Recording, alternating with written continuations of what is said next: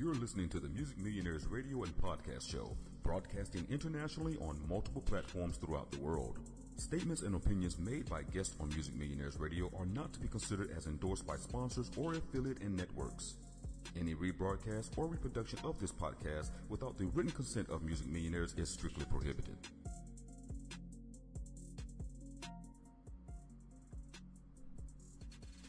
Get ready for a day or night filled with information into the music business, your favorite artists, new releases, or production tips or ideas. If there is something we think will help you as a fan or musician, you'll find it on this show. That includes YouTube tips as well.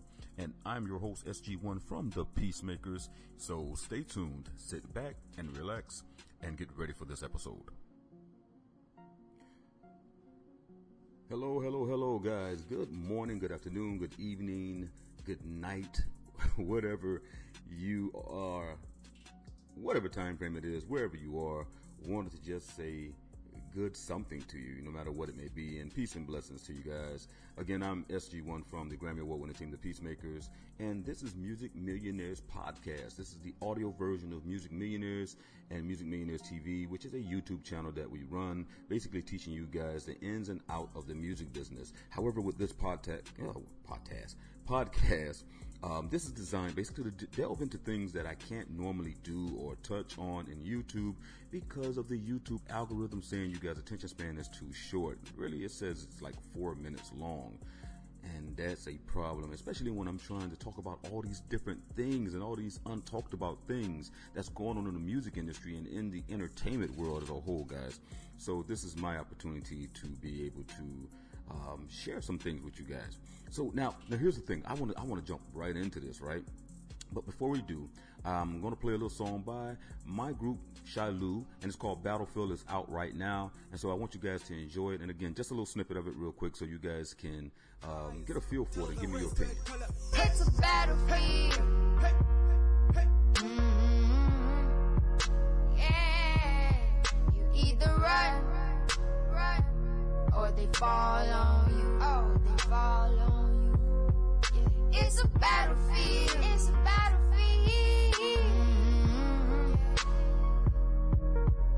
You either win, or you're gonna lose. I'm feeling the crowd.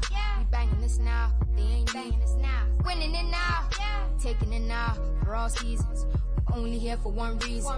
Pull up out of here screaming. Cups on cups. No spots they know we ain't cheating. Tackle. They hit the ground. Shake it.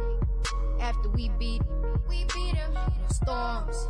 No jaguars. I ain't feeling this hurricane. Got sharks in the sea.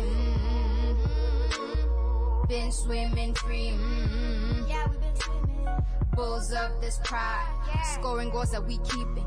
Onse di fala. A do faith da cuenta. It's okay. We gon' win all day. You know we don't play. Make the teams run away. Make your teams run away. Make your team run away. Make your teams run away. Make your team run away. It's a battlefield. All right, guys, that was my group Shilu from The Piecemakerz, of course, and that was Battlefield. And you can find that song on Napster, of course, Deezer, iTunes, and all of the streaming platforms right now. You can pretty much find it, and you don't necessarily have to download it, but just go and want to show support, just stream it. And matter of fact, you know where you can really stream it? Stream it on Napster. I prefer you to use Napster. And if you don't know why I said Napster, then you need to go over to my YouTube channel if you are not already a YouTube subscriber and check out my video on there that who pays the most to stream your music, and I think you'll get your answer then. However, I want to jump right in, man. I really want to jump right in because this is sort of like a prediction, and it's not necessarily, it hasn't, well, let me say this to you this way. It hasn't necessarily come completely true, but I see it developing and I see where this is going. And if you're wondering what I'm talking about, it is AI. And so for those of you who are not into technology like I am, I'm really big into technology, guys, contrary to what you guys believe. And even within the standards of my Native American customs and traditions, where a lot of my elders, you know, they shun technology. They think it's a bad thing. because of what it's doing to society, and it's making people lazy, for lack of a better word. That's the way my elders feel. But for me, I think it's exciting. I think it has, and it creates a whole new revolutionary mindset. And it allows us to be creative and think about all the possibilities that we have now right under our fingertips. But if you guys have not been keeping track of Google, Google's a beast, man. Google's the real GOAT. How about that one? And I mean that literally. Google's the real GOAT. And if any of you that are awoke, you know what I'm talking about. But so Google released, and it's recent, but not too recent enough. But for you guys who don't know, it'll probably be recent for you. But Google now has introduced and talked about their AI. And the AI is basically called, it's Google Assistant, which you know already they already have. They had Google Assistant, and they've had Google Assistant for quite some time now. However, they have made Google Assistant something beyond just a virtual assistant. Google Assistant now has developed into what they call Duo, or I think it's Duplex, or one of the two. You guys can Google it and find out. You see that? Google it. And what it does is it's an AI that can now make phone calls for you. It can set appointments for you. But that's not the clincher, okay? That's not nothing big. It is how it makes the phone calls. It is how it enunciates. It is how it interacts while it is making the phone calls for you. And if you haven't heard, here's a clip of it right now. Is the Google Assistant actually calling a real salon to schedule the appointment for you? Let's listen.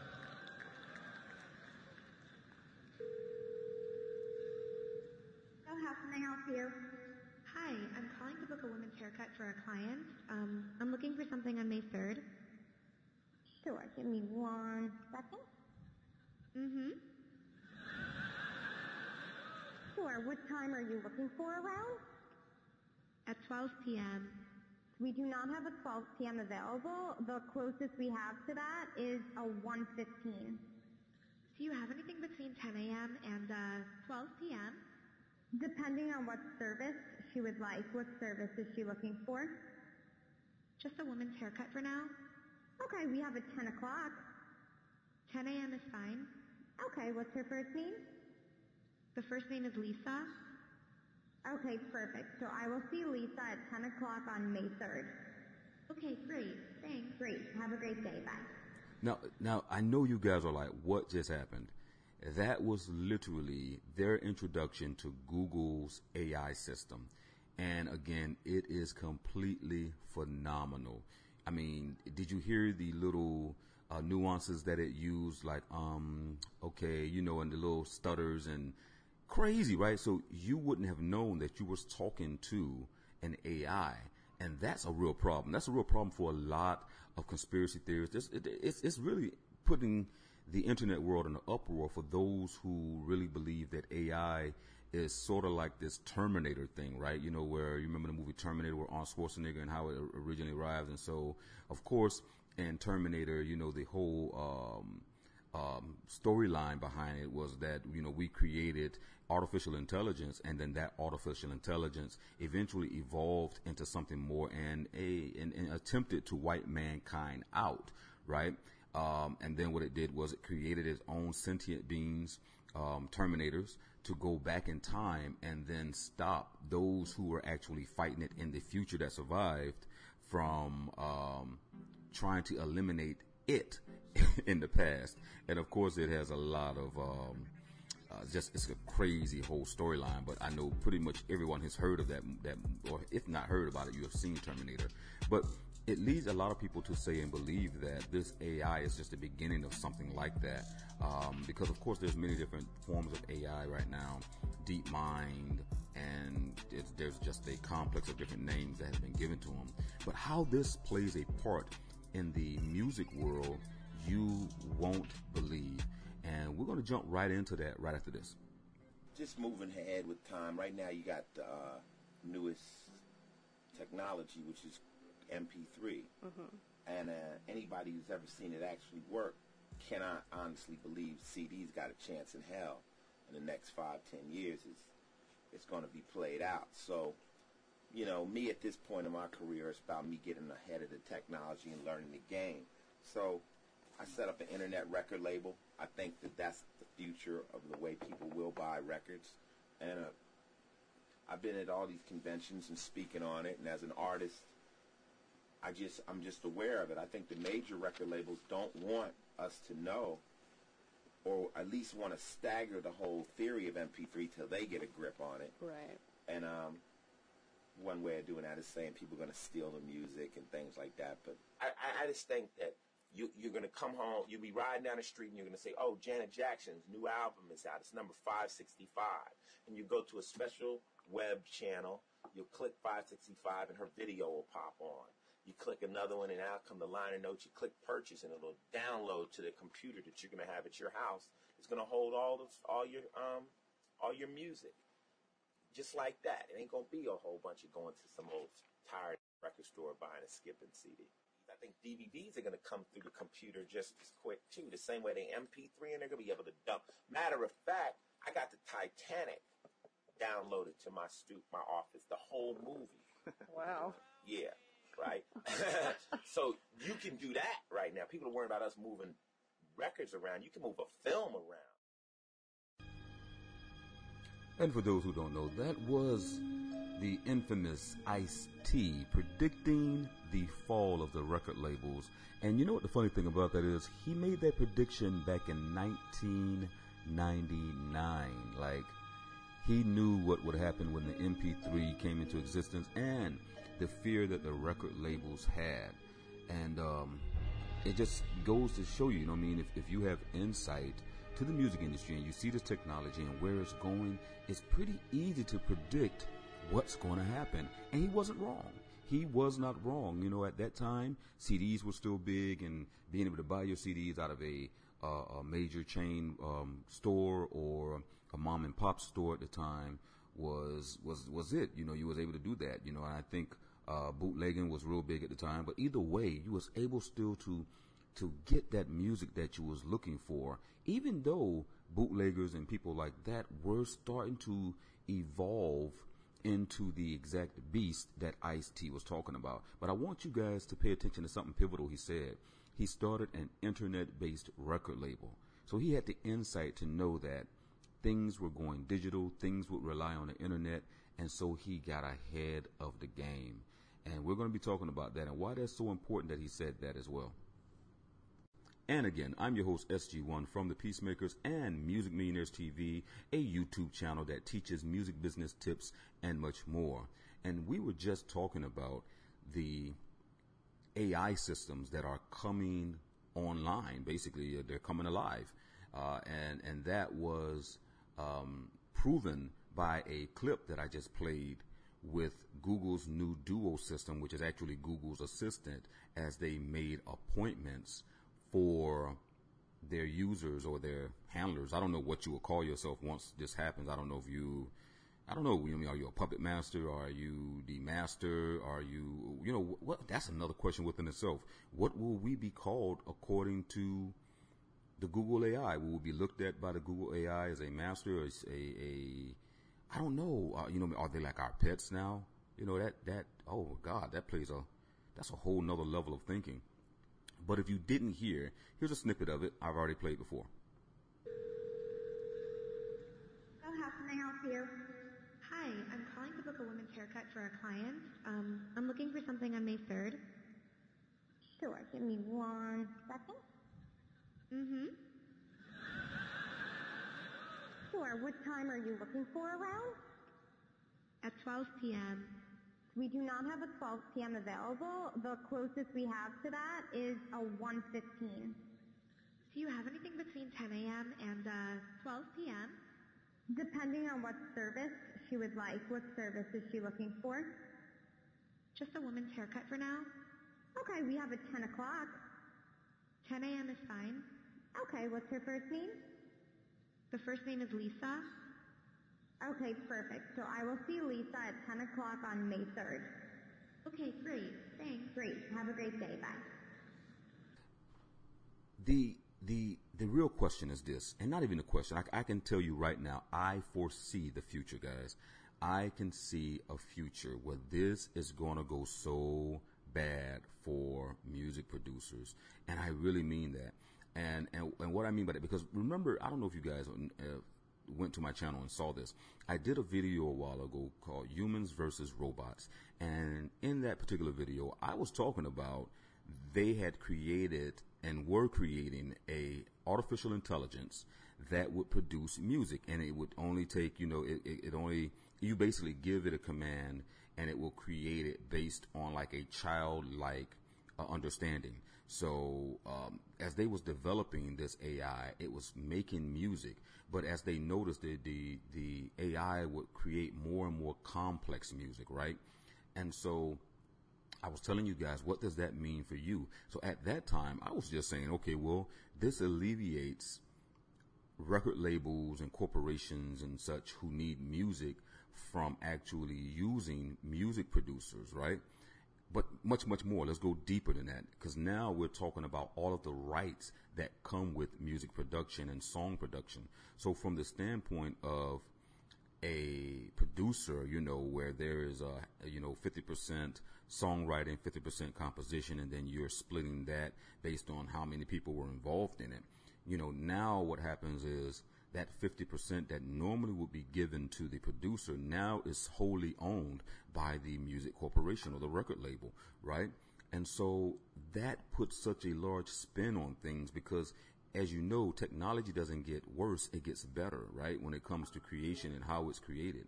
And so with that aspect and that mindset of it, I was just looking at it from the standpoint of music producers. However, when Google released this Google Assistant, this Duo, this Duplex, and this Duplex now had the understanding to be able to hold a conversation with a person and be able to comprehend and understand what's going on and be able to formulate replies and sound human, where these people did not know they were talking to an AI.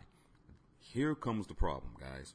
Okay, what now stops these AIs from writing music, from singing the music, from rapping, from harmonizing, from all these different things that eventually it will be forced to get into because it's a ever-evolving, complex, artificial intelligence, right? It's eventual.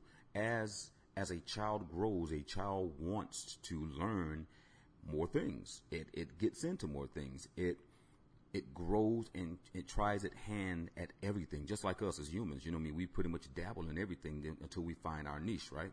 So what's going to stop this AI from doing that? And what is just going to stop corporations and record labels from doing it, where they wholly own now the songwriting, the production, every aspect of it? Now, let me delve into a little deeper, okay? I'm borderline conspiracy theory at this moment, okay? But I have to be truthful with you. I have been made aware a long time ago that there was software, okay? And this goes hand in hand. This goes hand in hand, so please bear with me. But there is software that literally make human-like faces. They were creating, and I don't want to basically, go too hard because I don't remember all the information, but there was a corporation or company, and I think it was government funded, that was able to synthesize and create human-like faces, and they was creating profile pages on Facebook and other social media platforms and was giving them names and profiles basically, and was creating these people. Now, imagine that. Take that part right there and then add the AI's complexity and the AI ability to be able to communicate back and forth and even possibly sing or write songs, and then add that to the AI being able to produce music, right? And you join all three of these things now, right? Because we also realize, let me add, I just realized this. Let's add the fact that they have, years ago, I don't know if you guys remember this, were able to create a hologram of many different artists like Tupac and the rest, and they literally performed, right? You remember that? Okay.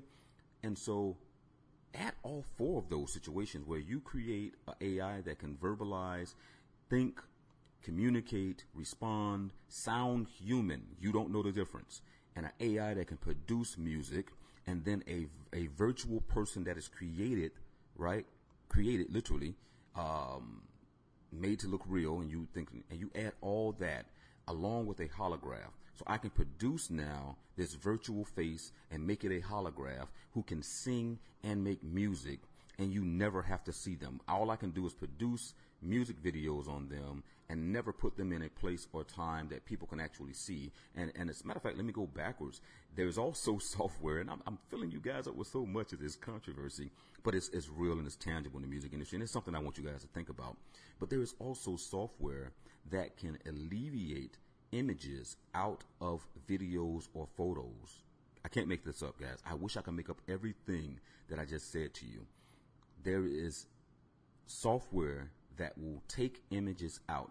And why is that so pertinent to you? So can you imagine taking a down New York Times Square picture where there's millions and hundreds of millions of people walking there a day and scrubbing them all out, and then keying in this virtual holographic person to look like they're singing on the streets of New York, and they're singing this hit song that's now #1 on the charts according to Billboard, and you've never seen this person. But let's go one step further, taking that same holographic person and maybe putting an actor there, right? Putting someone acting like they're actually interviewing this person and talking to them. And again, this person doesn't exist at all. They are a virtual created person who has taken over the music industry. These are the possibilities, guys. And again, I know I'm sounding like a conspiracy theorist, but given the information that is given to us right now and how the music industry is changing and how the record labels are not making any money, so much so that they are now signing artists to 360 deals where they're basically taking everything in every way that you can make money. You know, eventually there will be a revolt. Eventually there will be an uprising, and or eventually a person like me will be told to stop teaching you guys how to be independent. But it doesn't matter. There's too many of us doing it so far, and we'll continue to do it more than likely. So given the fact that as we teach and educate you guys to the music industry and how to become self-sufficient, it is eventual. It's just eventual that record labels like Sony and you name them, man, Interscope and Warner and these movie production companies who are constantly looking for music, and they're constantly looking for music to support their films and TV series and networks, eventually will be forced to invest into AIs that are self-sufficient, able to write, able to produce. They can create a virtual person just to give it that human feel. So, you know, humans have this thing. We have to be able to attach ourselves to a person. We need to know that person's story. We have to feel like we are a part of the moment. And that's a science I've been trying to teach you guys as well, that it's not just about your music and the talent of your music and how your music sounds. It's actually about you and people chiming into you that make people want to use your music or your backstory. So imagine doing all of that and them putting together a backstory for an AI and allowing you to know this backstory and creating this artificial story of this artificially intelligent person, and then putting a face to it and a song that's properly written and all of the, you know, the intricacies behind it. But imagine you guys being fooled into something like that. Wow, that is crazy. This is your host, SG-1, and we'll be right back. Google AI just created a song. Take a listen to a sample of the first song created in part by Google's Project Magenta. Project Magenta comes with the Google Brain team, and yeah, Google's got a brain team dedicated to deep learning and machine intelligence. Magenta has a couple of goals. One is to build a community of researchers, coders, and artists. The other goal is to advance machine intelligence for music and art. Google released a 90-second piano tune made using Project Magenta. The melody was created by a neural network. That network was given 4 notes to start. The drum track was added by a more complicated machine called a human being. Google says it doesn't know what to expect from people using its tools. The company likens itself more to a guitar maker, not an artist itself. As far as the song itself, it's not too bad. It doesn't have an amazing hook that'll get stuck in your head all day. It won't be compared to the greatest works of the ages, but come on, it's Project Magenta's first composition. I know I wouldn't want my very first creative work published by a giant company. Let's hope the Google Brain team doesn't program the ability for Magenta to have its feelings hurt.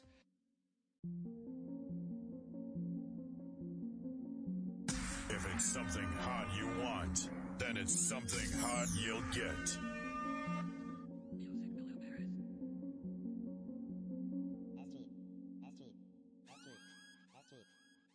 Yeah, it's that little Chico Pitbull, Mr. 305 till I die. Listen live online 24/7, you know what it is.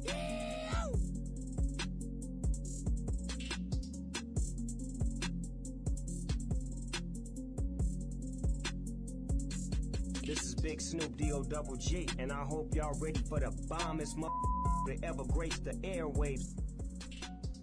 All right, guys, we're back, and we were talking about this artificial intelligence that Google created called Google Assistant, which now has evolved to Google Duo or Duplex, and how technology is really, really advancing, and the possibility that, and again, I predict that one day soon, guys, you all will be witnessing an artificial intelligence that will hit the charts.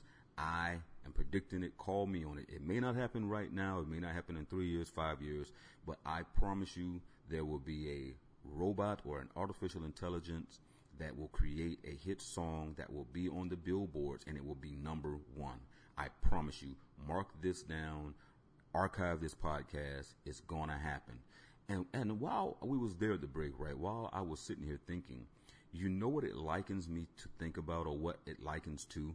I'm not sure you guys remember the movie Simone.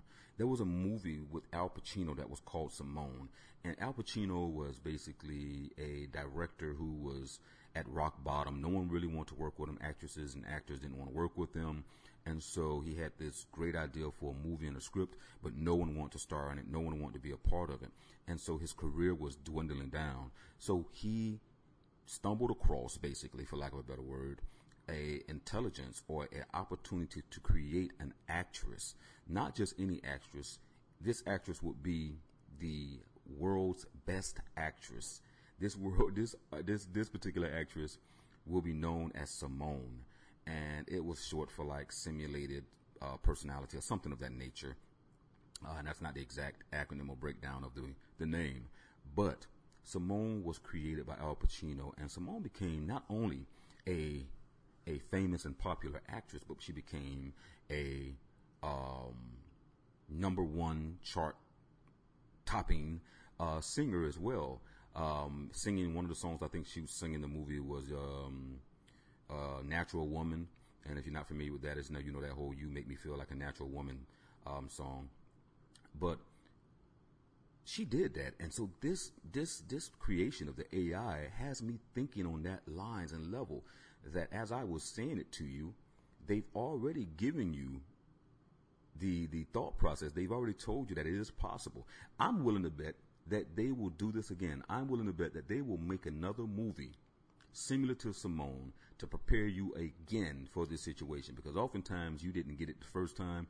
They will come out with something to support it later, so that you really come to understand what we're trying to push home. But I'm willing to bet, guys, that within some time, again, maybe not this year, maybe not in the next 3 years, but at some point in time, there will be an AI who make a chart-topping song, and it has to be done because they have something to prove. They have to be able to prove that the technology is worth the investment. They have to be able to prove that the technology was worth the money and that they can create life. That's what it's really about. You know what I mean? The music gods need to create, and when their subjects are in revolt, you guys right now are revolting, right? You're going against the system. You're saying, I want to be independent. I don't want to sign to a record label no more. And I'm sitting here as one of many of the chosen that are supporting that thought process and mindset. But when the gods are no longer satisfied, right, what happens? They just create more people to worship them. So I'm saying to you that the AI will be created to keep that momentum going for the music gods, to keep them in control and all powerful, and saying, hey, if you guys don't want to play by the rules and you don't like the way we have set the stage for this thing, then damn it, we're going to make our own artists and we'll make our own producers, and our producers will listen to us and we'll be able to control them? Or will it be much like the Frankenstein story, where man creates the monster turns around and then chokes the life out of man? Who knows? We'll see.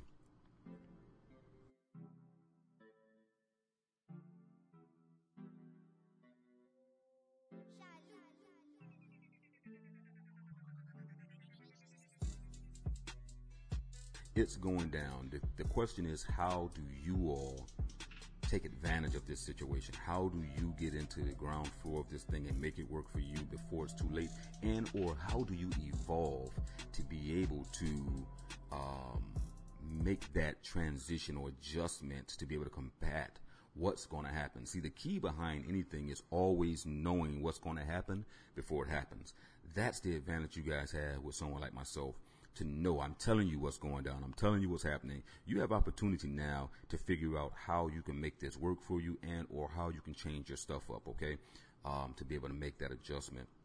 But I'm telling you this now in advance so that you can have a head start on doing what's right for you as a music producer, and or now's the time to capitalize and stop procrastinating about, should I go head first or balls deep into this music industry? You know, that procrastination that's making you say, well, you know, I'm gonna make up 1,000 beats before I jump in, and then I'm gonna offer a catalog. All of the excuses that you guys been making, now is the time to do it. You know, because this world is changing, and it's changing around us so quickly that if we aren't careful, it'll pass us by. Now, on a better note, outside of me giving you all this bad news about AI and the potential that it has to take over your music career or your position in the music industry, there is some good things, because right now IBM has been working on AI that actually helps you get your music or your projects done. And if you're not familiar with it, IBM has Watson, and Watson, yes, Watson talks, but Watson does a lot more as well. And matter of fact, let me just listen to this. Check it out. It's becoming harder to find talent in the sea of the internet. I don't want to miss anything. The partnerships where some of the best music gets made wouldn't exist without two people coming together, you know. Being able to make those connections happen, like, that's where I win and lose everything. Here at IBM Watson, we are speeding up the discovery of an individual artist. So we're using IBM Watson to shape the way in which producers can find artists through social media. Looking for artists, that's pretty much like probably 50% of my day every day. I never stop working, ever. I'm super excited about her. I love her ambition and what she's trying to do. She plays, she writes everything. She really is an old soul. She's definitely someone I think could be around in, 10 or 20 years. So me and her went into the studio and we're messing around with ideas. It's not finished yet, but we have an idea of a song called Go. When her started to write the lyrics to the chorus and it started to take shape, it made more and more sense to try and find artists to add more texture to it. We really needed another voice to make the song great. For us here at IBM, what we're doing with Watson is helping Alex to narrow down his search for his next artist. Our main task is to find new avenues so artificial intelligence can see the world in the way in which humans see the world. We're going to be using an artificial intelligence-powered search to look through all the emotional data for a huge amount of artists on Spotify and the way they're expressing themselves online. I can input what I'm looking for, what's important to me, what really makes me pay attention to an artist. Watson can take my taste and bring things to my attention that make sense for me. So basically, what they're saying to you is that Watson was able to take a producer and then take not just a producer, match that producer's sound and what he was looking for in his music up with a R&B singer, and that was her.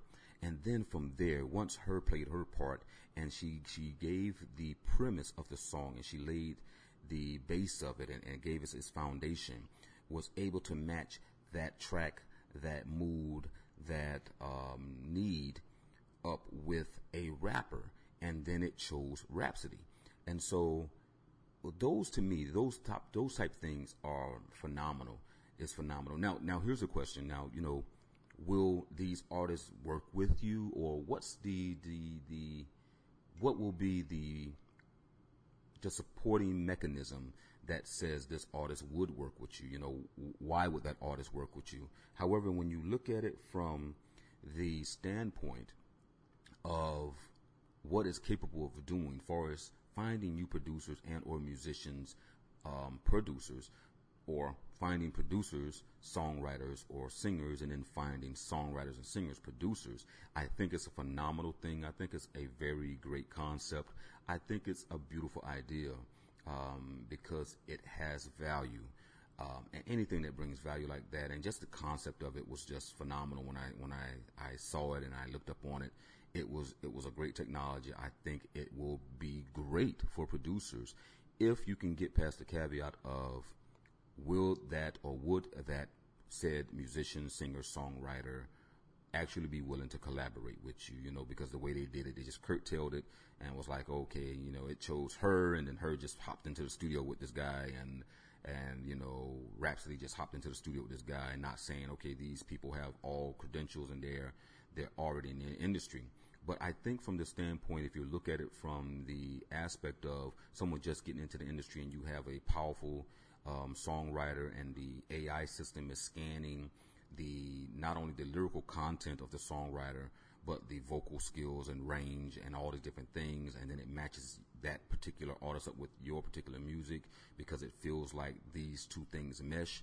I think it's a hell of a concept, and I think it's really worth looking at, and I think it will put a new light on the AI thing that, to me, has not become an issue just yet, but I'm willing to bet that it will eventually, at some point in time, be a real talked about controversial thing. But I think that the IBM Watson matching up producers will offset some of that negativity and eventually allow it to subside. However, what do you guys think about this technology? Tell me what you think. Go over to my YouTube channel, subscribe. I will be doing a YouTube video on this right after this podcast drop, and it will be released, of course, on Saturday. And we'll be delving into the pros and cons of this as well. It'll just be a little shorter than this particular podcast, but we will talk about it. However, I want to thank you guys for tuning in to another podcast. I wish this could have been a little bit longer. However, I really wanted to just point out the advancements that technology is coming forth with and how it could possibly affect you. And like always, there's so much more I could have talked about and added to this particular subject.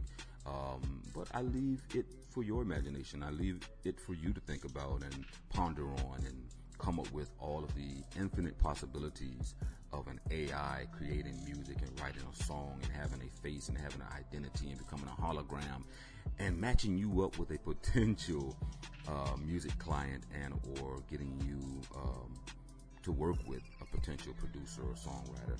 All these things I leave to you to think about, and I hope that you do think about it. And like I said, if you've just ran across this podcast from the iTunes platform or any of the distribution platforms we use, I hope that you go over to my YouTube channel, Music Millionaires, and subscribe and check out some more pertinent information that I'm giving. All right, this is your man SG-1 again from Music Millionaires TV and Music Millionaires Podcast on Demand, and we hope you enjoyed this particular episode. As I always do, I'll end it with basically one simple statement that you all know that I love to say and why I like to say it, which is music is life. We out.